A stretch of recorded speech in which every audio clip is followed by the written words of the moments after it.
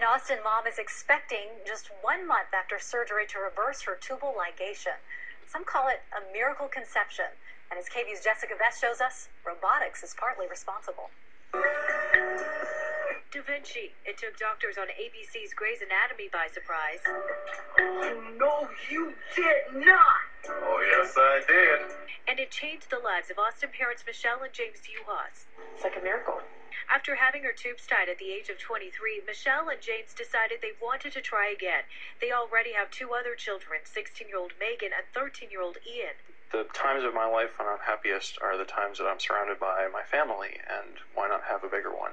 Michelle searched for a procedure and a doctor. She found Dr. Shahriyar Kavusi. He showed her Da Vinci. Well, it's becoming more and more widely used. The patient lies on this table and Da Vinci rolls up to them. The doctor is about 10 feet away, manipulating everything with this console. The small instruments are worked by the turn of a wrist. Doctors can make precise cuts and with the push of a pedal, magnify what they see up to 10 times. The magnification makes a big difference. This room at the Westlake Medical Center is the only one in the Austin area with Da Vinci. You're able to see, once again, in HD and 3D. I mean, it looks really wonderful. Dr. Kavusi performed surgery in February. Michelle was pregnant by April. I was afraid that it was going to take a while too. It usually takes up to 6 months to conceive after the tubal ligation reversal. Even Dr. Kavusi is surprised. When I saw her for a post-op visit, she looked really wonderful, and they're ready to start the next month, so it makes you feel good when your patients do well.